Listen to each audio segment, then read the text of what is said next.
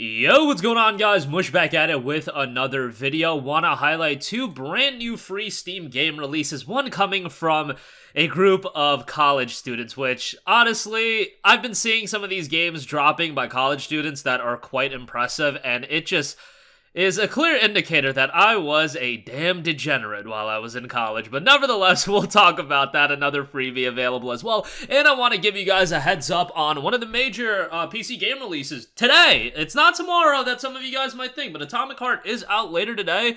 We'll talk all about it. The reviews are going live, and yes, PC does get an early release, kind of similar to the Bandai Namco thing. We'll talk that at the end of this video. But first of all, Sky Island, brand new free release over on Steam. The game has a 94% positive reception on Steam. The first review is literally, this game should not be free. Yeah, Sky Island is made by a group of students in a college quarter-view action-adventure game. Enjoy the wonderful world and beautiful environments as you help the protagonist, Pino, fix his broken plane and defeat monsters to return home safely. While trying to make his grandfather's dream come true, an unknown creature attacked Pino, which led him to crash land on Sky Island to return home safely, fix his broken plane, and defeat the monster. The game Sky Island is an adventure game created by a team of college students. You can use a sword, spear, and hammer as primary weapons and a bow as a secondary weapon. Each weapon has its own identity and temporary skill. You can advance these weapons to make them more powerful. The game notes charming levels and Autumn Islands, Summer Islands, as well as Winter Island. So it's a completely free game, and yeah, again, I feel like it's I don't know if this is like a regular thing, because we've seen Steam release a few, or people just release, and it's always like college students release these free games on Steam. And there was one other one that I covered a while ago on this channel, and I was like, man, this looks really impressive for a group of college students to be making this game. And I was like, and this one looks really impressive too, for it being a free release and it being done by college students. Like, dude, I was a damn degenerate in college. I was doing F all. And honestly, I look back at that with a lot of regret, but I'm sure a lot of you guys were in the same boats where college was kind of degeneracy personified. Nevertheless, some of you guys were actually intelligent and, like, accomplished a lot of great... I accomplished things in college, but, man, I feel like I could have done so much more instead of being a damn degenerate. Nevertheless, go check that out. Sky Island available right now on Steam. Absolutely free. Came out a couple days ago as well, but, yeah, I want to give it a mention now. Also, Missing Hiker, a short indie horror game where your brother Ethan went missing while hiking and you need to find him. 477 reviews, 87% positive. Looks like very much a throwback horror title. It notes a short, creepy horror experience, VHS aesthetics, atmospheric ambiance, immersive sound design, volumetric lighting, and so on and so forth. Missing Hiker is available right now over on Steam, so go give it a look if you are interested. It's another free release, so why not check it out? Lastly, I do also want to note Atomic Heart. A lot of you guys might be thinking that this game drops tomorrow. However, it actually releases today. This is very similar to what Bandai Namco does with their games, but the game will be out at 6 p.m. Eastern time today. I believe that's how the time conversion would work. Steam right now is noting for me that it'll be out in 8 hours, so I think that's 6 p.m. Eastern time. That's when the Bandai Namco games release as well. It's always the day prior to the console release, and then at 6 p.m. Eastern time. Like Elden Ring, that happened for him. People were just jumping on to Elden Ring, 6 p.m. the day before release. It's like, don't know why that happens, but yeah, some games, I'm guessing it's like time zone conversion or something like that. Like, that's what I would have to assume. The reviews are out. I am seeing mostly positive reviews. IGN, I saw, gave it an 8 out of 10. I believe it's sitting at like a 75 on Metacritic or something to that extent. So, fairly good reception. Apparently, the PC performance is really good. I will be checking this game out later today. However, before I tell you guys to buy this game, do bear in mind that, yes, while it does come out at 6 p.m. on Steam, it will ultimately be available on Xbox Game Pass as well. I believe the Game Pass version will be launching at midnight because Game Pass is both Xbox and PC, so it's like a different, you know, it's a different storefront, so essentially it's going to be released at a different time. I imagine it would be midnight because the PlayStation and Xbox releases are scheduled for midnight, so be on the lookout for that.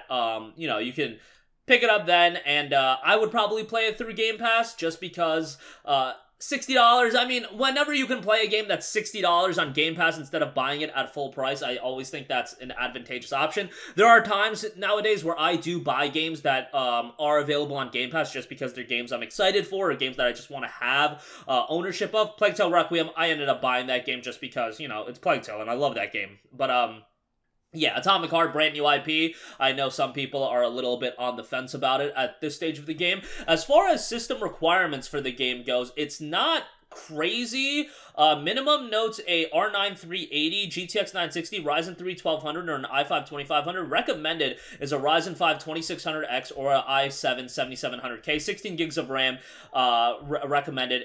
8 gigs is minimum, and you've got 8 gigs of VRAM, RX 6700 XT, or an RTX 2070. So, recommended GPU is a little bit on the higher end stretch, but the game looks pretty compelling from, like, a setting standpoint. I've heard the story is kind of nonsensical, so bear that in mind if you're looking for a gripping narrative, because a lot of people were comparing this game to BioShock, and BioShock, narratively is quite compelling, and unfortunately, it looks like this one isn't going to be something you really vibe with from a story standpoint, but this game also has a sizable amount of content, which is getting lost in the shuffle as well.